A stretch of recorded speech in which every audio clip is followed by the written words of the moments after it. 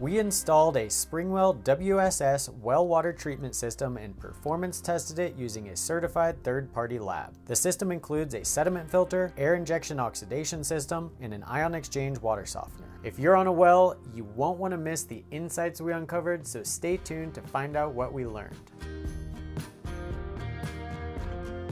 Before diving into the data, I want to clarify that this system was objectively tested in real-life conditions. The water samples were collected from one location in Colorado, had a limited range of contaminants, and may not reflect the performance of the system in other areas. Additionally, this is just one single test and does not provide any additional information on the system's long-term performance. Therefore, the results are not comprehensive or conclusive. We installed the system in a home near Telluride, Colorado, which was built in 1965 and had never undergone any water testing or treatment. The low water pressure and staining in sinks and toilets led us to suspect limescale buildup and high iron levels. To confirm our suspicions, we partnered with Simple Lab and used their TapScore product for third-party certified laboratory testing. This involves receiving a test kit in the mail, collecting water samples from the home, and then sending them back. Simple Lab provides an online report with a TAP score of 1 to 99 based on the water quality and indicating any contaminants as well as plumbing issues and health risks associated with them.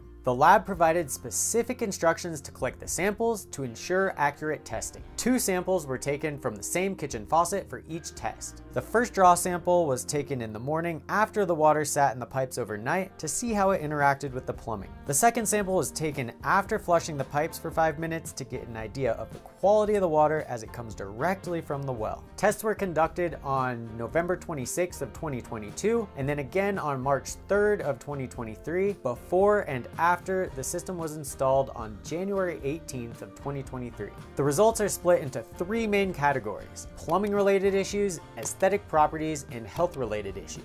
First, I'm going to talk about the plumbing related issues because that's where most, but not all, of the problems showed up and what this system is primarily designed to address. Confirming our suspicions, the pre-install test results indicated the possibility of excessive scale formation on plumbing and appliances due to very hard water at 13.71 grains per gallon. This indicates an extreme amount of scale buildup, especially in the hot water lines. Additionally, the test detected 2.37 parts per million of iron. The Springwell system reduced hardness levels by 97.5% and eliminated the iron issue altogether. The test also showed low levels of manganese at 0.002 parts per million, but post-install saw an increase in manganese concentration to 0.022 ppm. This is most likely coming from the manganese green sand fusion media used in the AIO filter system. Do you have any questions about well water testing, contaminants, or issues? Let us know down in the comments. And if you're finding this video informative,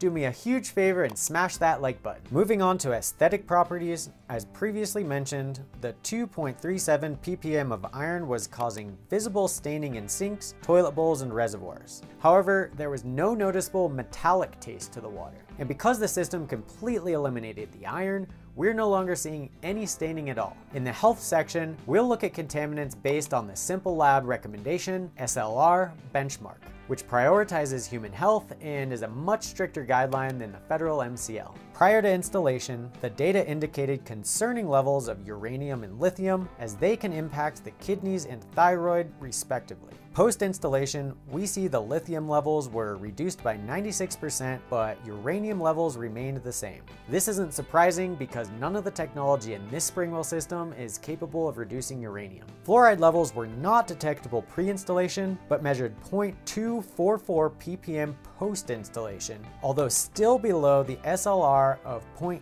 ppm. So there are a couple possible reasons for this. First, the green sand fusion media used in the AIO filter could contain traces of fluoride and actually be introducing it into the water. And second, the groundwater composition in the aquifer could have changed in the 97 days between the pre-install test and the post-install test. So further on-site testing is needed to pinpoint exactly where it's coming from.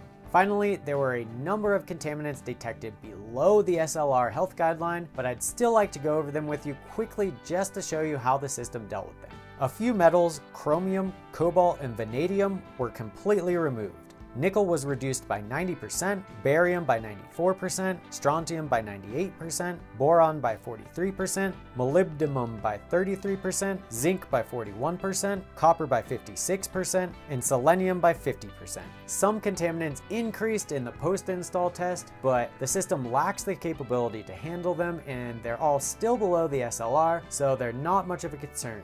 Nitrate concentrations increased by 17%, antimony by 66%, sulfate by 14%, and sodium increased by 914% to 191 parts per million, primarily due to the ion exchange water softening process. As you look into our test results, please keep in mind that our sample was taken from just one location in the mountains in Colorado and most likely cannot be compared to your situation. Well water quality varies dramatically based on location, plumbing, water media interactions, and even the time of year. It's extremely important to test your water before purchasing a treatment system so that you can be confident it's actually capable of addressing your contaminants of concern. If you'd like to get your water tested with TapScore or check out the Springwell system that we installed for this project, there are links and discount codes down in the description. And if you enjoyed this one, click or tap the screen right now to keep watching more of our water filter testing videos.